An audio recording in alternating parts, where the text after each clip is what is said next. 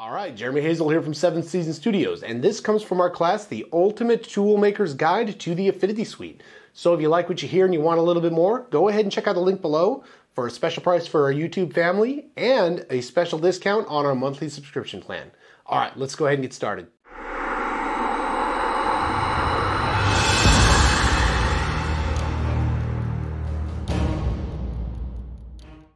All right, gang, welcome back to Affinity Designer. So this is going to be the last theoretical lesson on image versus intensity brushes before we get into something meaningful. You have to understand this part because if I show you how to make brushes but you don't know which type to choose, your brush will never perform the way you expect it to. So let's go ahead and get started. I've got my garbage area here, right? This is where I test out all my brushes. And I've got my 1000 pixel by 1000 pixel workspace. So let's go to the garbage area, and I'm going to come over and I'm going to undock my brushes tab so you guys can see it. I'll put it over here on the right hand side, and we're still working in the garbage, and we're going to go ahead now and we're going to make a textured intensity brush. Now the question that I want to answer in this video, what is the difference and when do I choose it? So it depends on which type of brush you're making. Let's make a textured intensity brush first. In your downloads for this lesson, I've included 2 images. Notice the stroke with the black background. Remember that you use a black background for intensity brushes? Let's double click on that, and that'll bring a brush into existence. Now let's go ahead and change this from 64 to 200. Okay, that'll work. Close. And now let's make an image brush. Same exact image, but this time I've got the stroke with the transparent background. Let's double click on this, and now you'll see that it's transparent there. Let's go ahead and bring this up to 200 and close. All right, identical brushes made with identical images. Now let's go ahead and do this. Let's grab our pencil tool, go way all the way down there. And now I've got this set to green so you can see this, and let's apply this brush. All right, now we've got to move the width of that line back up to 200.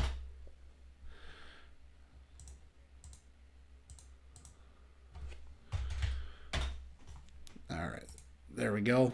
Hey, look at that. All right, let's go ahead and move this over to 200. Forgot how to work my software for a minute. All right, now this is the intensity brush.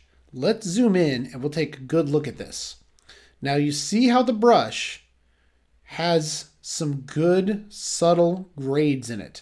Now this little green line up here you can see, this is something I'll talk about here in just a second. I left that in on purpose. Now let's go ahead and we'll duplicate this line. So not only do we have the same image, but now we have the exact same line at the exact same width. And now we'll pop this in to 200. All right, look at how much of a difference there is between one that is done off the color, you see how bright and vibrant that is, versus one that is done off the intensity. Here's how you know which one to pick. If the desire is for your brush to be very opaque and pop and be punchy, I use the image brush. If you want it to really pick up the black and white, the luminosity values, and be a little more subtle, I use an intensity brush. That's it, folks. That's really the only differentiator. It depends on what behavior you want your brush to have.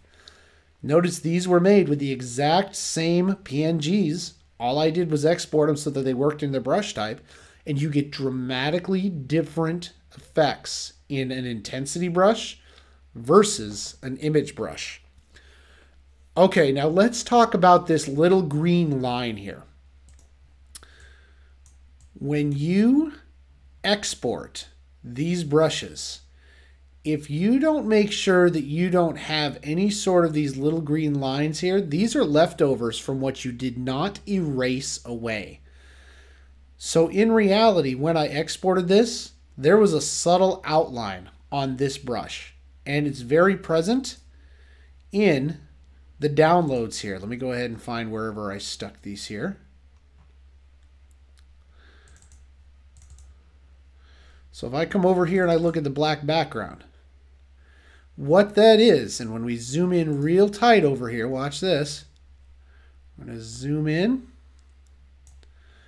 I'm going to move this over. You'll see at home a little line on the outside of this thing here. That is me not taking care when I did my erasing to make sure that all of the lines were really truly gone. So when you're building brushes, if you see these sorts of lines, and the reason I left them in is so that we could talk about this border, you're going to want to go back to your original PNG and make sure that you have done an adequate job of erasing it. These are leftovers from your export. All right, so that's a little bit on when to use each of the brush types. So in the first couple lessons, you learned the differences between an intensity brush and an image brush.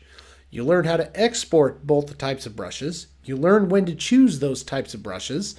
And you learned a little bit about the different types of vector brushes. Let's go ahead in this one and let's go ahead and create an actual brush. All right, we'll see you in the next one.